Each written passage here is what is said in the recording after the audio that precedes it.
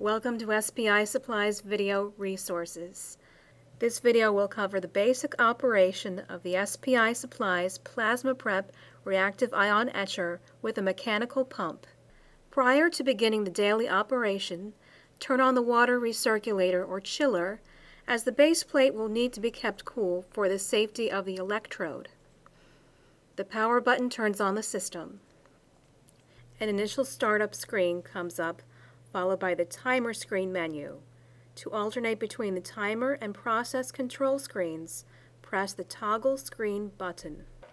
To begin your process, press the vent button on the process control screen to ensure that the chamber is not under vacuum. When the chamber is venting, the button will read "Vent On." Once vented, the system can be opened and the sample placed into the chamber. Samples up to 7 inches in diameter can be processed in the PP RIE. Once the sample is positioned properly on the stage, carefully close the chamber lid. Press the vent button so that it shows "Vent Off," followed by the vacuum button to "On." The system will turn on the pump and begin to evacuate the chamber. It will take a few minutes to reach base pressure, which will vary depending on the vacuum pump being used and the nature of the samples and their outgassing characteristics. Control of the chamber pressure is achieved by the adjustment of the gas flow meter valves. There are 2 gas inputs which can be run independently or in tandem, such as carbon tetrafluoride and oxygen. Once the desired operating pressure has been achieved, press the toggle button to return to the timer screen, and using the selection keys, set the process timer. The system allows the user to store the time for easy recall for multiple runs. Once the timer and operation parameters have been set, the unit is ready to run.